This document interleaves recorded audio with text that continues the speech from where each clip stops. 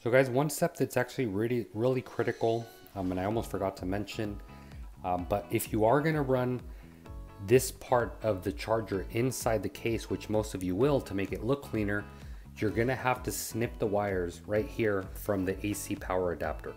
The reason for that, there's no way this is gonna fit in the little hole.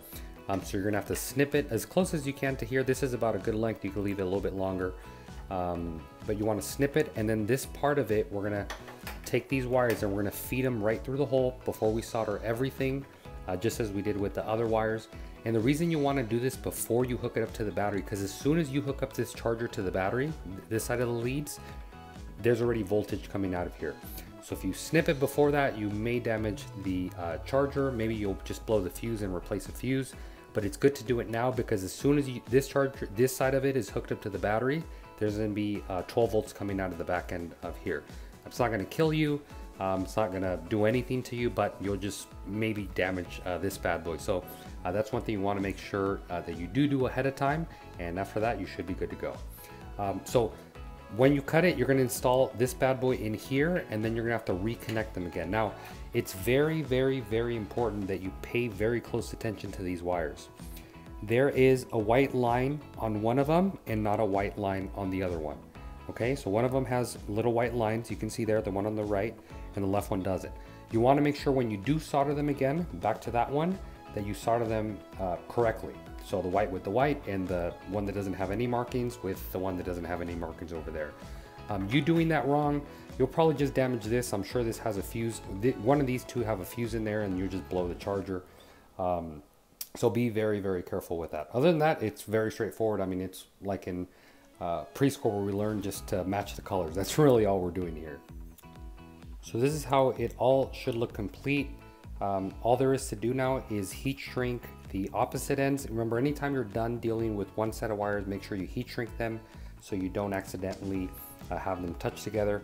So I already did one side here. I need to do the other one here, and I need to do the other one here.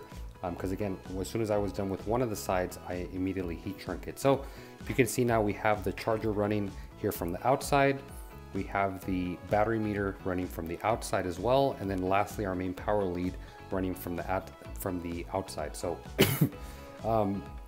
all there is to do now, heat shrink them.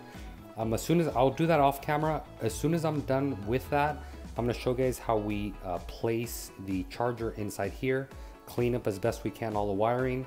We're gonna seal this bad boy up, and all the very last step we're gonna have to do is install here the barrel connector, and then we are 100% complete with this DIY battery backup. So here you guys can see how I ended up doing it. I actually didn't end up using any hot glue or double-sided tape. This piece actually fit really snug in here. There's really no way it's gonna come out, because when I close it, this piece of foam is gonna hold it down. And like I said, it's pretty snug. Was able to route the wires through here, bring this part of it through here, and you can see I use zip ties to hold it all nice and neat. So all in all, I'm very happy how this looks. And like I said, I have no worries of it going anywhere. I mean, it's rock solid. So we can go ahead and close that guy.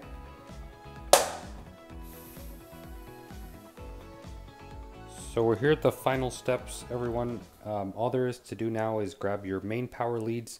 Be sure to cut the heat shrink. If you're not using heat shrink, obviously electrical tape. But if you are using heat shrink, make sure you install it at this point.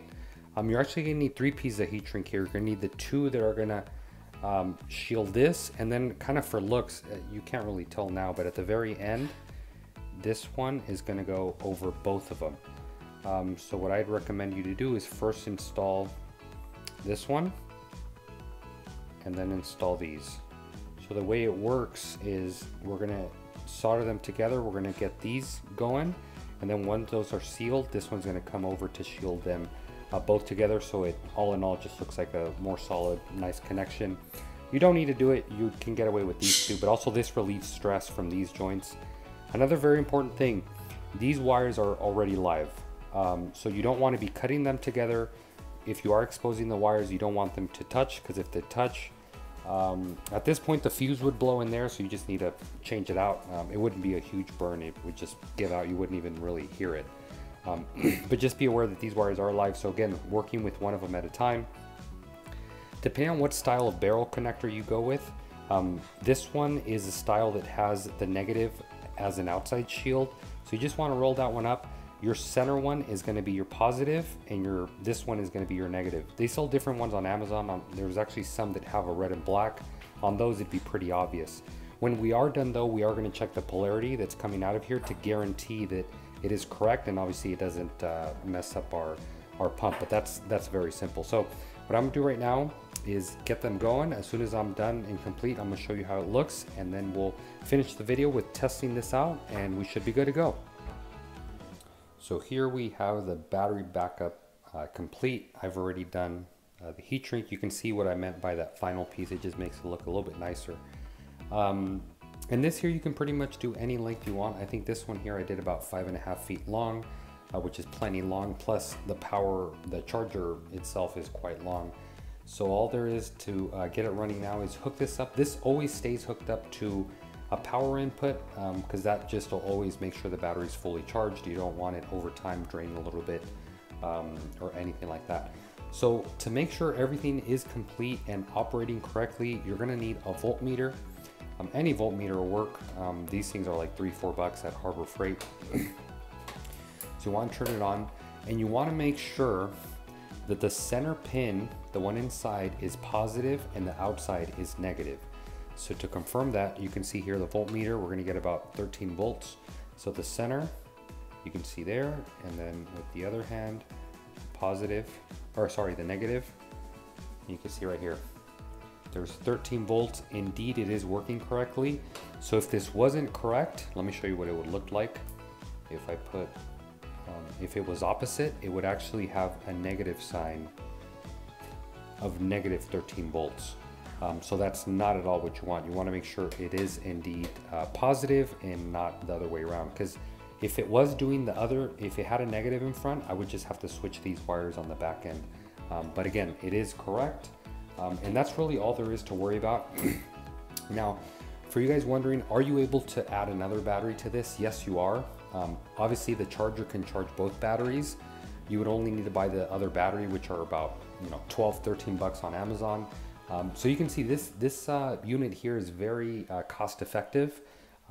When you're building one, it may not be too cost effective, but to add a second battery, it's only under 20 bucks. You can add the second battery, piggyback it off here, and then instead of 30 hours, you'll have 60 hours of operating power. And obviously, you guys don't all need to use a sealed case like this, as nice as this. So that was just me kind of going a little bit overboard with it. So all there really is to do now to seal the deal is get the battery meter. I'm gonna double side tape it to here. If you want this double side tape, let's say to maybe the front or the back or any way you want it, you would just do it accordingly. But I'm gonna do that here as soon as we end the video. I'm gonna double side tape it here. So anytime I wanna check the battery, I press a button and you can see we have 4 green lights. So the very final step, which again, I'm not gonna be showing on camera, is just putting silicone in this hole. You don't need to put silicone, to be totally honest with you. I mean, we're waterproofing this thing as if we're gonna put it underwater, and it's never gonna have that much water thrown on it. But if you do wish to do it, you're more than welcome to just add some silicone here on the very top. And then again, double side tape this or Velcro it or hot glue it any way you want. But yeah, like I said, guys, all there is to do is hook this up to your main power, hook it up to your gyre. Now you guys may be asking, will this work for an MP10? It will work for an MP10, but the only thing that's going to be different in an MP10 is this barrel connector. I think the MP10 uses a 1.3 millimeter, and you're going to have to confirm the voltage is correct. But other than that, it's very straightforward. So that's going to be it for today's video, guys. I really hope you guys enjoyed it. You guys saw it's not very difficult. It's very inexpensive to do. I am going to have a link in the description below to everything I got, or as much as I can, to give you guys. For you guys out there wondering or saying to yourself, you know what, I don't feel comfortable doing this. Is there any way you can do this for me, Eat Sleep Reef? Yes, I can, guys. I actually was going to release this as a product, believe it or not, a few months back, but then I decided not to. It's just I'm really busy with my job, so I was like, it's either I do one thing or another. So for you guys watching this video, if you'd like for me to make you one, I'm gonna leave my email down in the description below. Feel free to email me, contact me either here in the comments or on Instagram. I'd love to make one for you just like this, so it can be 100% turnkey. So as soon as you receive it, you really just install it. You see it's a very low profile, it's not big at all. But that's gonna be it, guys. Really hope you guys enjoyed today's video. If you have any questions, comments, or concerns, please leave them down in the comments box below. As always, guys, thanks for watching. Happy reefing.